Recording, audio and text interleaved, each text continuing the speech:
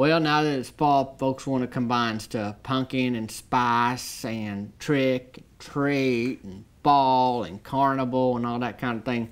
But you want to make sure you get the right combo or things go wrong. But I have a message for you. Slow down, America. Last week at our city hall, we had a chili cook-off. And you hear that, you think, boy, that's a good thing.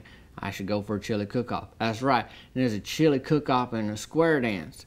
And even on paper, that sounds good. But then what comes next ain't good at all. Sure, you want to celebrate the season, but you don't want to end up with a mess on your hands or anywhere else.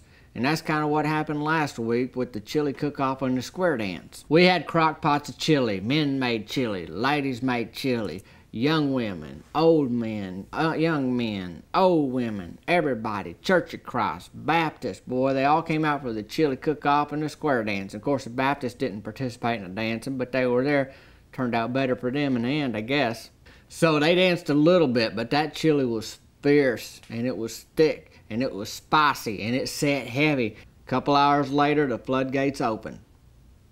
And City Hall, for being a big building, the bathrooms ain't big there, boy. There's a lot of people in line that night, too. Elroy Dimple, buddy, he shuffled off the dance floor, and it wasn't subtle. You know how when you have a choice to either embarrass yourself or really embarrass yourself? It's like if a bee lands on your shoulder, you can freak out and kind of get it and everything and look a little silly. Or you can let it sting you and look really silly, screaming and hollering and just throwing a fit and crying because of all that. Well, Elroy knew he either had to shuffle off that dance floor or have just a bigger mess on his hands and embarrassment. So he got out there. And then Cheryl Grubbs was out there, and she clenched up so bad her brother and her fiance had to get out there and just carry her off. Boy, she's stiff as anything. She said later, if I'd unclenched, they would have had to tear up that dance floor and burn it. She goes, my insurance don't cover that. Nothing like that, emergency diarrhea or whatever. But don't it sound like a good idea? Hey, let's have a chili cook-off and a square dance. And boy, it's a perfect combination. That ain't the perfect combination, I can tell you that right now. Hey, this is just last week. There's folks that had accidents. You see them in town now and the topic comes up and they'll excuse themselves. They don't want to talk about it. They cast their eyes at the floor. You know, it ain't their fault. Just, we didn't think this through, y'all. You know, and that's how you learn. But they say what don't kill you make you stronger, and nobody died from this, so I'd guess at this point, our town is the strongest town in the county.